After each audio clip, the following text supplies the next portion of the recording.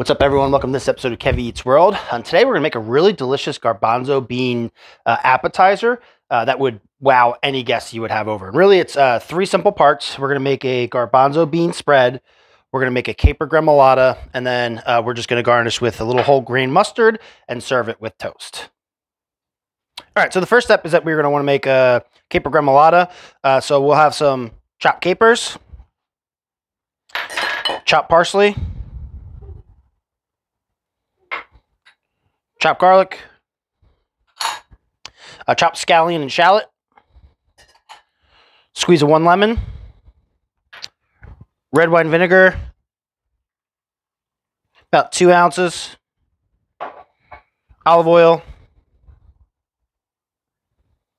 about 2 ounces, cracked pepper, salt, and then we'll go ahead and mix this up. You want to do this first just to give everything time to have all the flavors meld together. All right, so the next step is going to be making the garbanzo bean spread. The only thing you really have to do ahead of time is you're going to roast garlic. You'll need about an hour in advance to do that. We have another video. I'll put a link in the description. So 1 can of garbanzo beans, 1 whole head of roasted garlic. We're going to squeeze 1 lemon.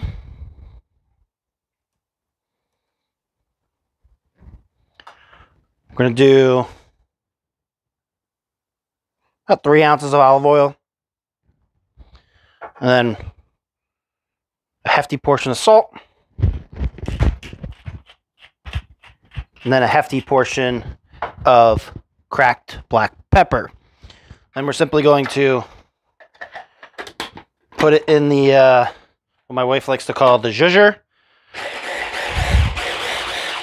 And then you could do this one or two ways. You could do this where you leave a lot of texture of the garbanzo beans, or you can make it completely smooth.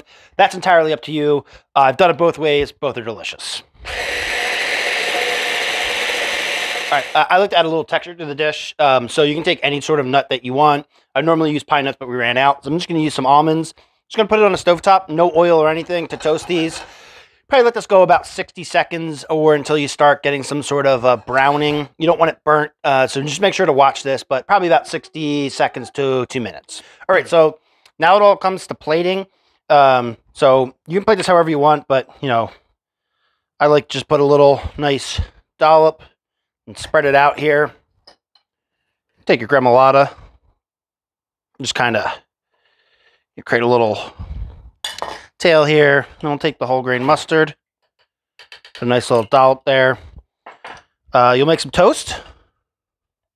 And then you put your toasted almonds right here. And you have a really beautiful dish that really the only thing you have to cook is the roasted garlic in the spread and the toast points. And then if you want to do a little fancy thing and toast your nuts, you can. But otherwise, you have a really spectacular dish. And so the bite is just going to be, get some nuts in your spread, get some gremolata, get a little bit of that mustard.